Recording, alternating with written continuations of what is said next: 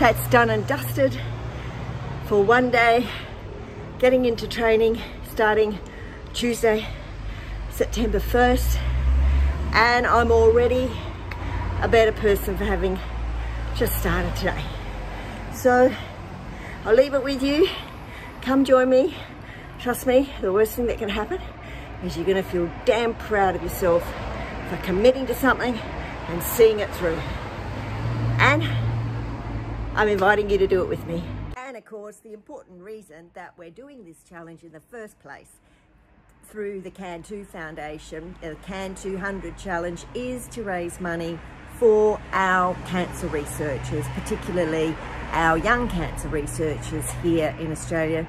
Yes, we have a pandemic going on, but there are lots of other diseases and lots of other research and lots of fundraising that isn't happening because of the impacts of the pandemic. So if you have a bit of spare money that you could donate, you know, if 40 of us can put $50 towards this, bang, there's our $2,000. And might not sound a lot, but every bit counts.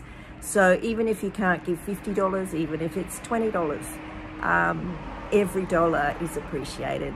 So I'll put the link in down below, and please do give what you can.